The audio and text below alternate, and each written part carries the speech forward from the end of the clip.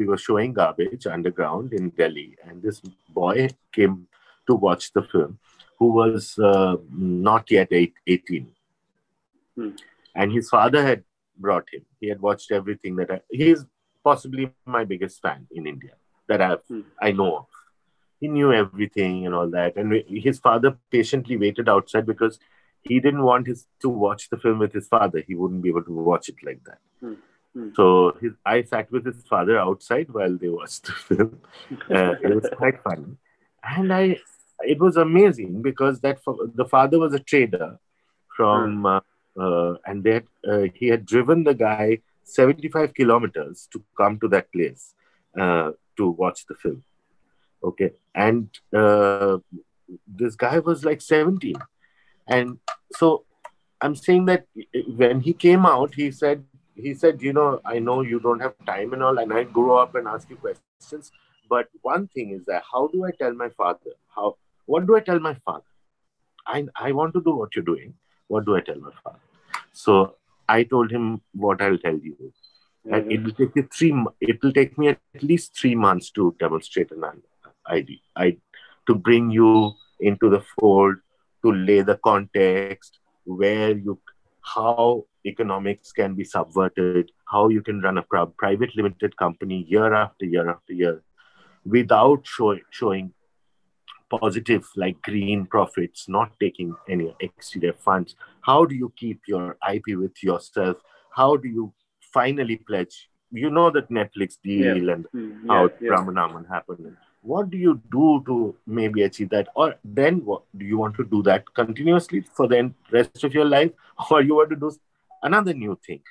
So this is a continuous exercise, because the moment you get stuck on one thing, like if after Brahman Naman, I had moved to LA. Because that's dude, I mean, come on. Sundance competition is open door policy. That means you get one signing. I met 20 studio heads, One sign would get me there. And then, rest of the life will be that life. Right. So you saw countless examples of that failing. And some of them are my heroes, like Harmony Korine. I followed his life very carefully. So if you follow these kind of, see to the youngster, to that person, the girl who's looking at this and wants to be this, you have to go deep. You have to do your homework. Just one person, find 2-3 people that you like. Learn about their life, the details. How this happened, then what decision did they take? If you like them, then that means you share values, you share the politics, you share aesthetics, you share economic. You can be whatever kind of filmmaker, but all you need to do is find 3 filmmakers that you like across the world, not only in your country, because in our country there are not many references. So the references will be from outside. Then you will have to filter those references for your, you'll have to apply them here. You can't just take an Argentinian filmmaker's life and think that that's going to happen here. But it can happen if you take that Spanish example or the Japanese, like I took the Japanese example. Can I do a reverse studio, small studio, like, how they started in 60s?